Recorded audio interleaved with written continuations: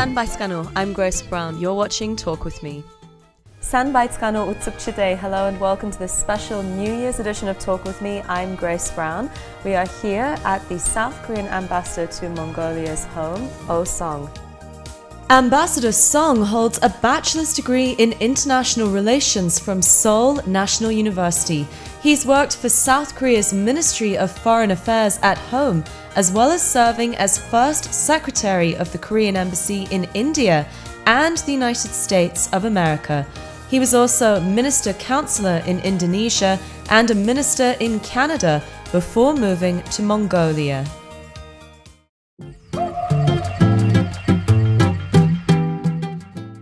Thank you so much, Ambassador, for having us here, and it's looking very festive indeed. You've been living in Mongolia now for just over 2 years, correct? Yes. Since 2015. 2.5 years.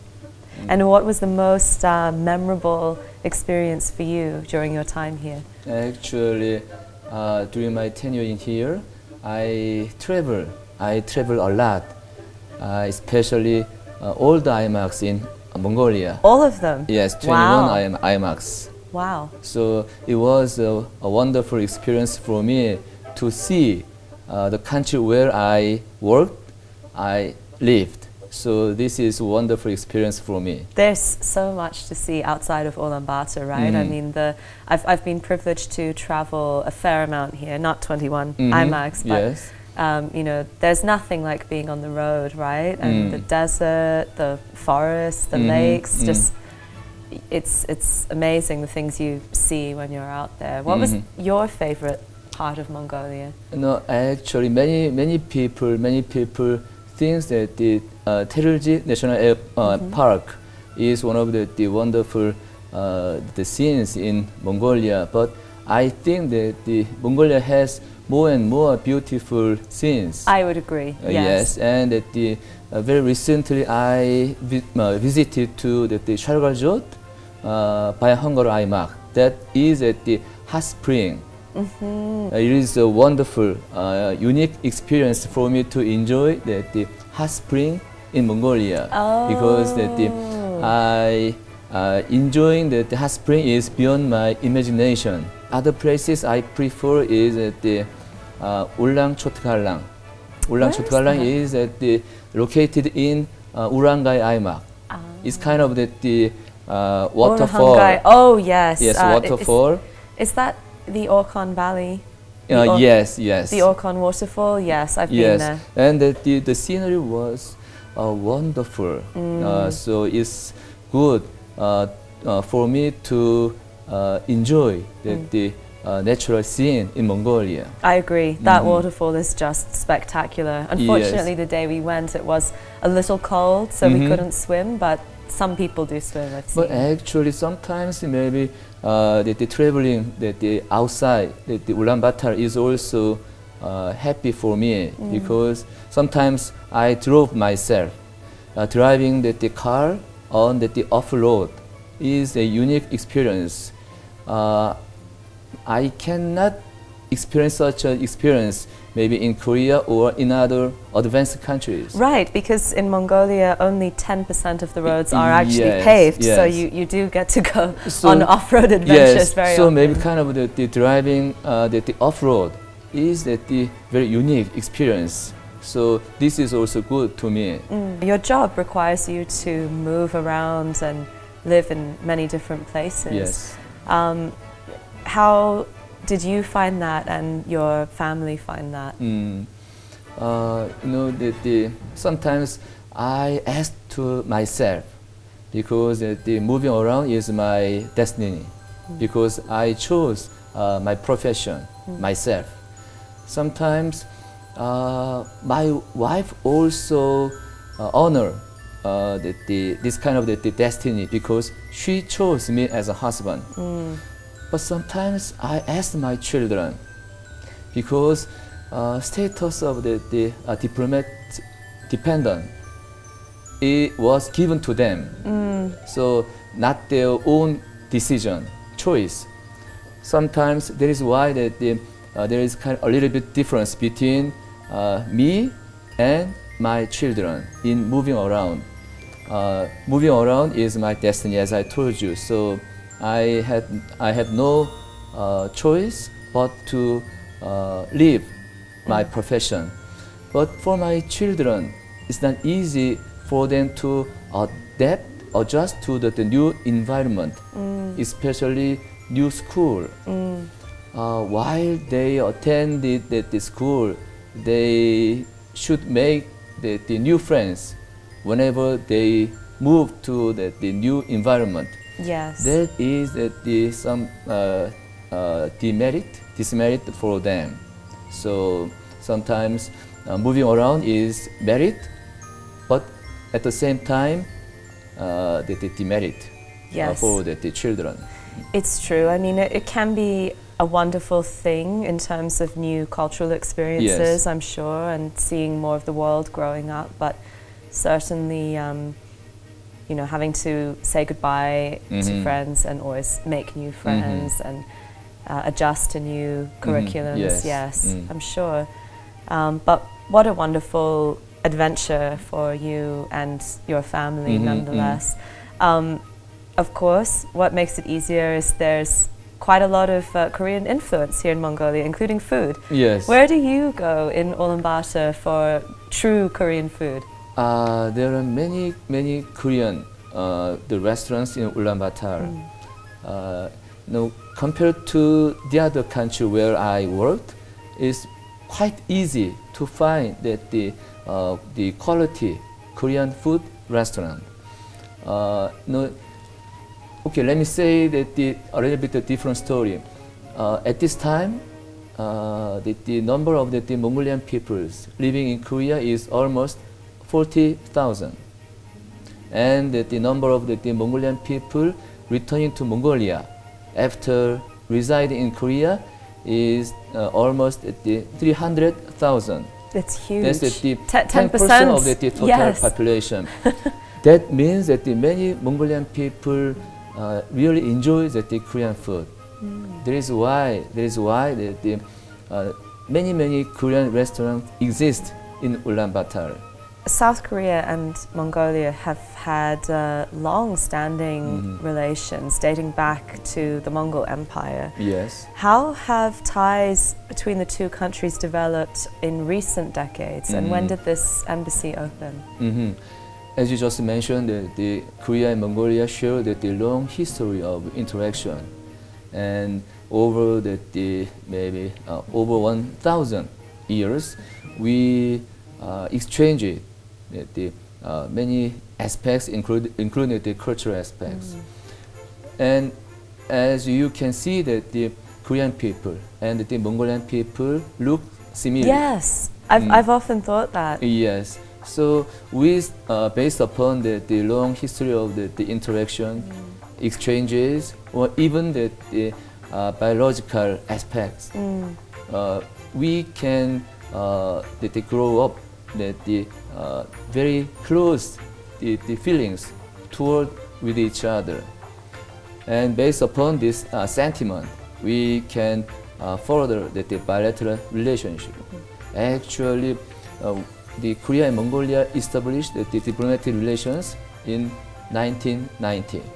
So it is almost 27 years. Since Mongolia's transition to democracy. Yes, yes. So the Mongolia's transition to democracy is concurred with the establishment of the diplomatic relations between the two countries. And we share the same values, democracy and market economy. The embassy building itself, it has to be one of the coolest buildings in town. I mean, it just looks so different. Where did the inspiration for this architecture come from? No, we moved into the new building last year, and I was told from the Korean architect company that the design was motivated by the Korean traditional teacup. Really? You know, we have the similar the customs like Mongolia. Whenever we have the guest, then we serve the guest with the deep heart first that the tea, like that the Mongolian people serve that the sute tea, and we have that the traditional tea, such as the ginseng tea or other teas. So the concept, the motivation was that to serve that the guest with the deep heart. That was why that the Korean architect company designed that the such a building. Ah, wow. What a wonderful meaning. Maybe not the. I think that for the viewers to understand easily, I bring the Korean tea cups. Ah, in fantastic. Here. Yes, actually, this is the Korean traditional tea cups. And I can see, looking at it now, Yes. the So similarity to the building. Yes. To preserve the hot tea, maybe we use the lid like this, and you can see that the tea inside. Sometimes the Korean teacup has no handle to grab. Yes. That is why that we need that our ancestors use the special the method to protect the body from the heat. So this is the double. Ah, so you have an inner and an outer cup. Yes, because so this is a kind of the double system to protect the heat from the heat inside. Yes. And protecting your hands too. How yes. clever. Yes. So anyhow, we made up our mind to serve the guest with deep heart whenever we have the guest from Korea and from the Mongolia.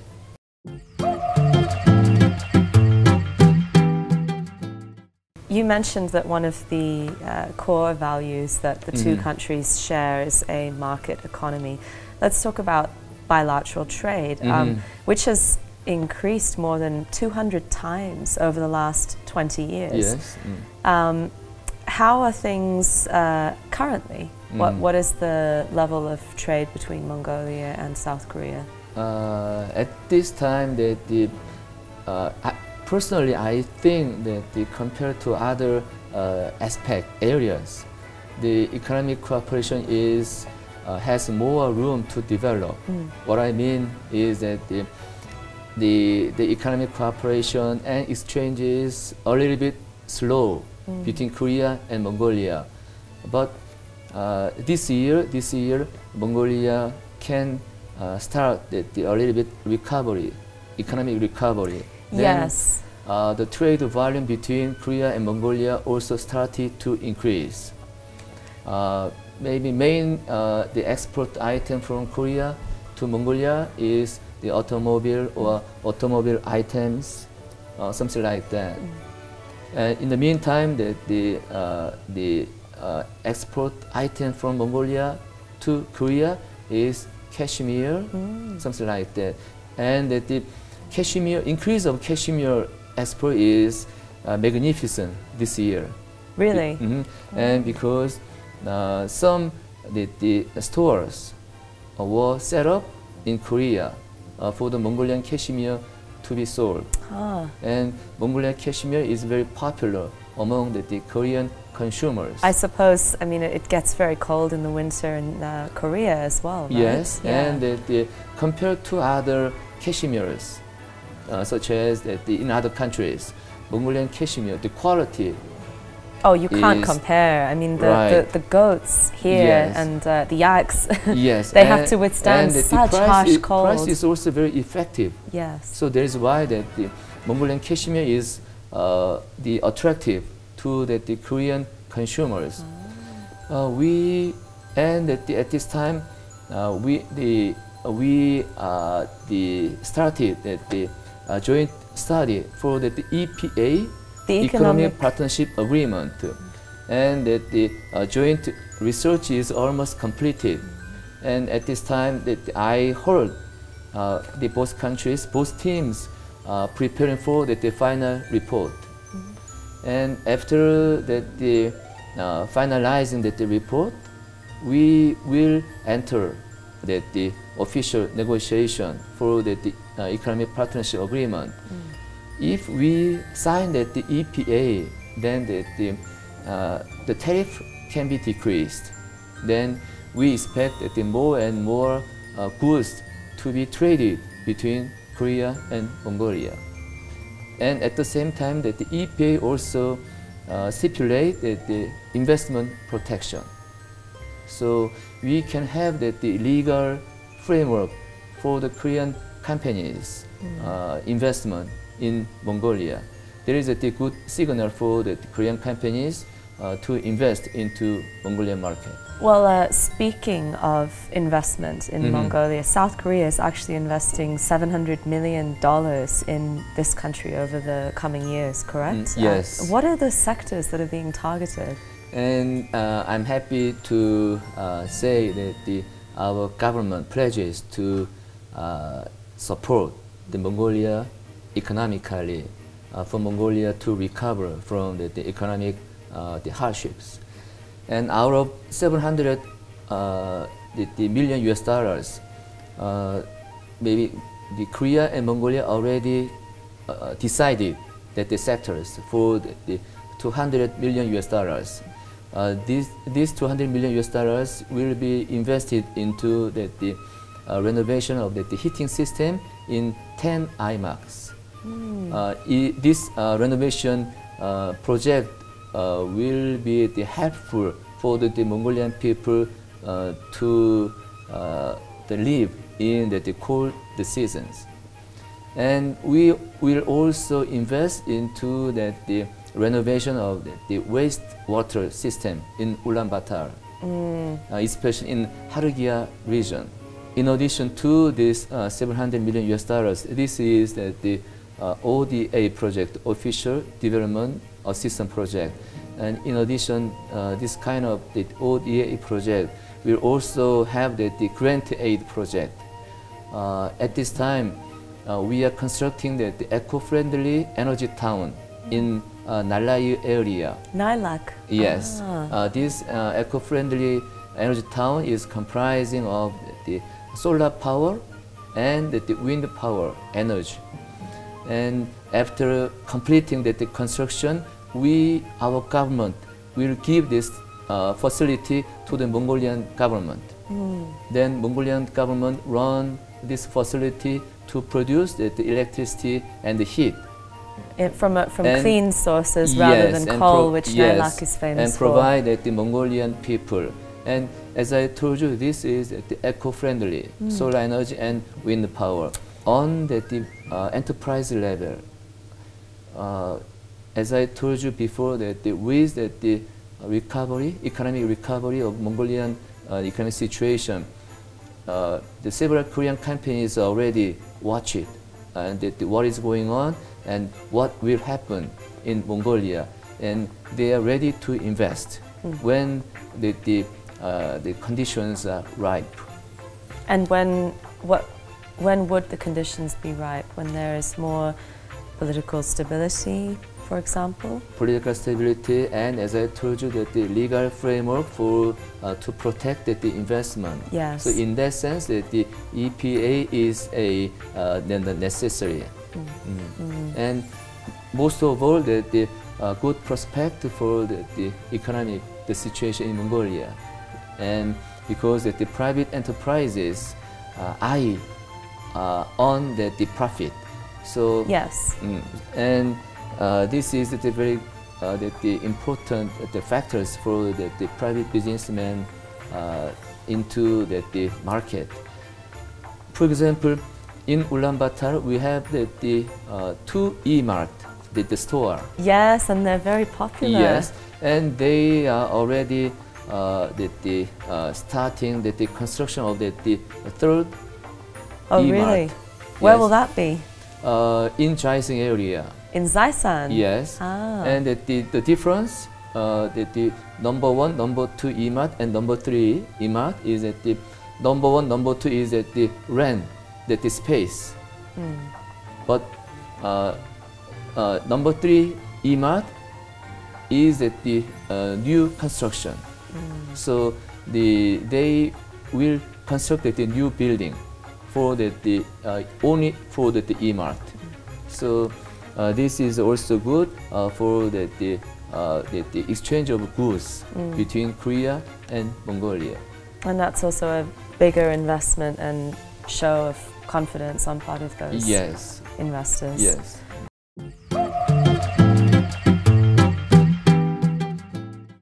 Earlier you also mentioned just how many Mongolians are currently residing in South Korea. But about 10,000 or so of them are working there illegally. What is the South Korean government doing to try and address that? Sometimes not not easy to address this issue because, as I told you before, between Korea and Mongolia, between the Korean people and Mongolian people, we have many similarities. Yes. Many Mongolian people went to Korea a long time ago, and they lived in Korea for a long time. They got married, they had the children, and the children already grow up. So maybe the Korea is the second hometown for them. So for the Mongolian people who live in Korea for a long time, living Korea is not easy. So then I think that the easy approach is to accommodate these illegal residents into the Korean society. Korea is one of the countries with low birth rate. For example, among the OECD countries, Korea is the lowest birth rate country. Really? Yes. Lower even than Japan? Right. Wow. And on average, 1.2 per couple. Wow. So many Korean people, the experts, the concern of the low birth rate. I think that in the future, Korean government they think differently to accommodate the foreign people into the Korean society. This is my personal idea.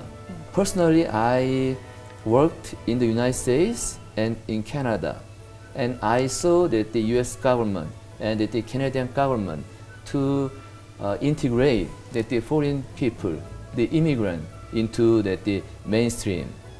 Well, previous U.S. administrations anyway. Yes, yes, and maybe among the OECD countries, the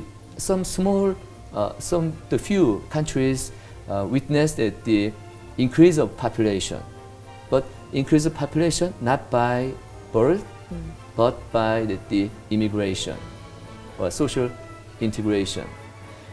I think that Korea is on such a track. So it's actually, in your view, necessary to have more immigration anyways, given the low birth rate. Right. Right, right.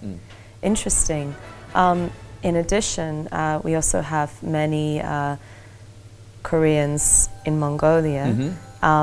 And I've read reports of, for example, North Koreans crossing into Mongolia via the Gobi Desert through China, including Yeonmi Park. And you know, she explained how she flew from Ulaanbaatar to Seoul. What is the process when these defectors from North Korea arrive here? How do you deal with that?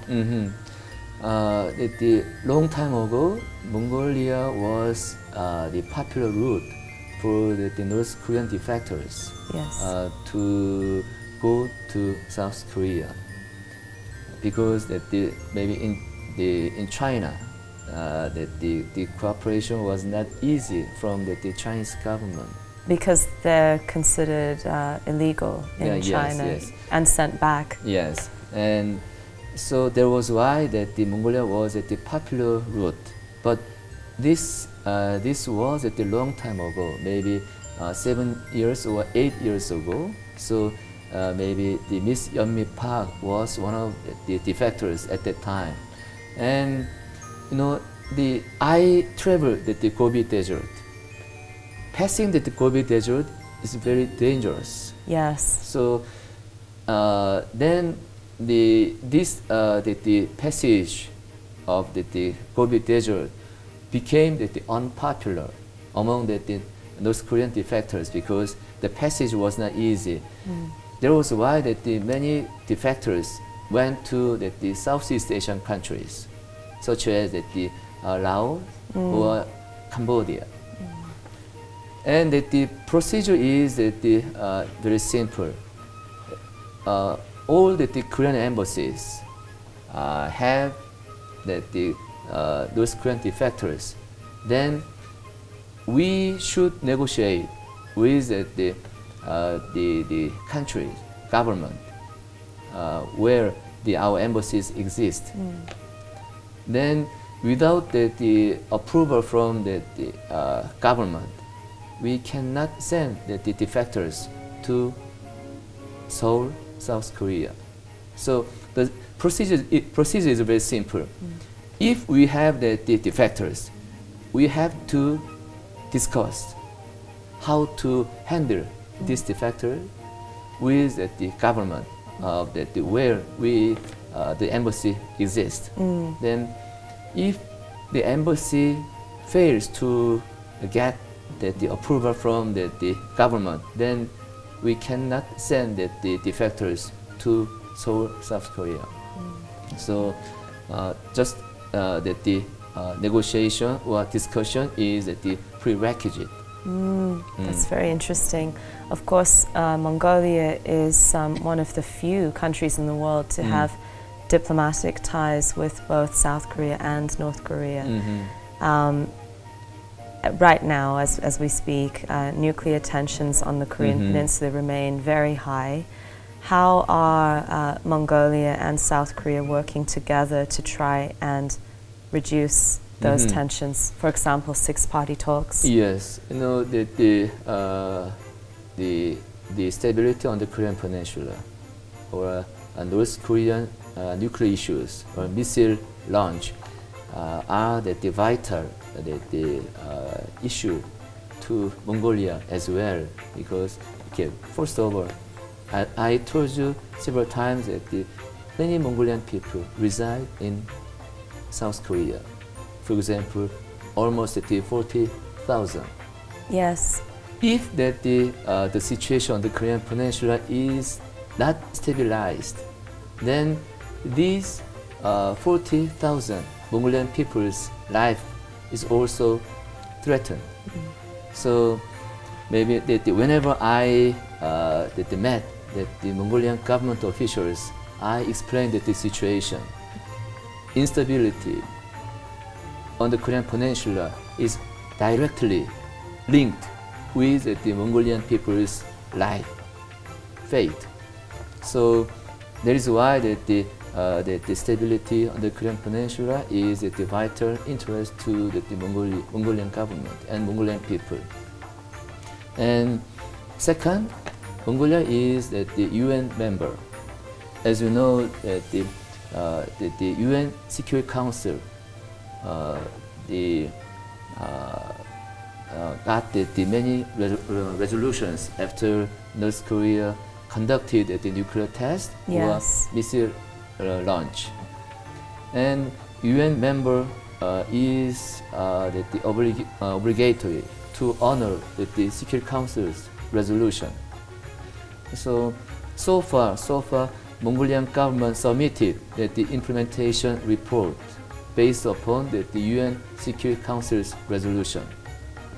And sometimes the Mongolian government canceled the registration of the the Mongolian ship of the convenience. Sometimes the flag of convenience. Yes. Sometimes the owner is the North Korean company or people, but the register to the other country for the convenience. I've read about this, and there have been cases of them flying under a Mongolian flag, yes. which doesn't make sense given Mongolia is a landlocked yes. country. But you know what, the Mongolia, even if Mongolia is a landlocked country, but many the vessels or ships are registered in Mongolia, and the following the UN Security Council's resolution, Mongolian government deregister such a the ship the convenience. This is the one example. The Mongolian government hosted the Ulaanbaatar dialogue to talk about how to secure the prosperity in Northeast Asia. And security. Yes. And which year was that, Ulaanbaatar dialogue? As far as I'm concerned, the Ulaanbaatar dialogue was initiated maybe 3 to 4 years ago. And that involved six-party talks with the United States and the participants China, Russia. is almost the same with the six-party talks. And so far that the North Korean participants also took part in the Ulaanbaatar dialogue every year. So anyhow, the Ulaanbaatar dialogue is a good occasion for the track two people. What I mean is that the civilian, the people, NGO people, or the scholars to share their ideas. Slightly lighter topic now. You know, tourism to South Korea is growing, increasingly popular, especially from here. More flights from Ulaanbaatar to, say, Seoul and Busan. Where would you suggest that tourists go and see in South Korea, and what sort of things should they do? Very recently, I traveled the countryside in South Korea. Well organized, well preserved in there, because we have the local government system. I saw that the many well organized, well preserved the heritage or artifact. One thing that South Korea is very well known for is its entertainment industry, its TV shows and K-pop. Why is South Korean entertainment so popular in so many Asian countries and indeed around the world? You know, maybe actually I'm not the expert on the cultural aspect, but my personal view is first the value. You know, in Korea and in Asia, we honor the family. So our value is centered on the family. So the Korean drama is also the emphasize the value of family. So, you know, sometimes in the Western countries or in the USA, their culture is a little bit different from the Asian. So in that sense, that the Korean dramas, Korean movies are appealing to the Asian people because of the emphasis on the family value. That's very interesting. How do South Koreans celebrate New Year?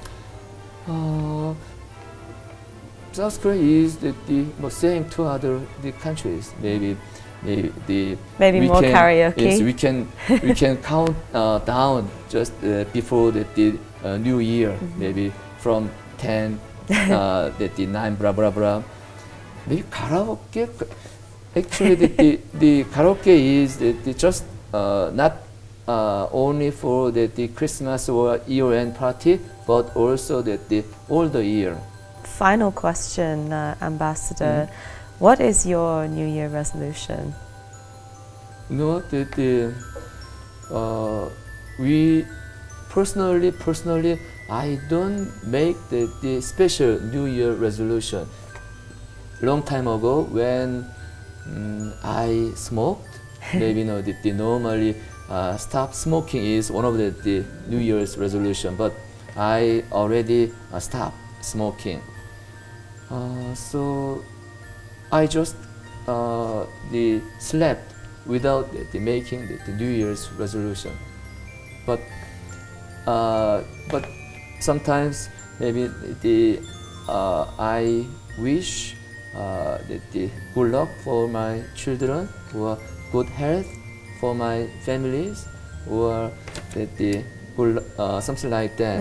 So not especially on the New Year's resolution, but just all the year round. Wishing good luck. Yes. Well, thank you so much, Ambassador, for having us here. It's been a pleasure to talk with you. Okay. Happy New Year. Happy New Year, and thank you very much for your coming to our residence. I think that this is a good chance for us to show our residence to the viewers of your program, and to other Mongolian people. So in that sense, I highly appreciate your time and coming to the residence in here. Thank you again. That was South Korea's ambassador to Mongolia, U Sung. I'm Grace Brown. Thank you very much for joining us for this New Year's edition of Talk With Me. Wish you all the best in 2018. Please follow us on Facebook. Our page is Talk With Me, Star TV Mongolia. You can also keep up with us on Twitter @TalkWithMe. Shall we toast? Yes, sure. Let's do it. Cheers. Cheers. Happy New Year. And Happy New Year. Shin Jilin Min Horgi.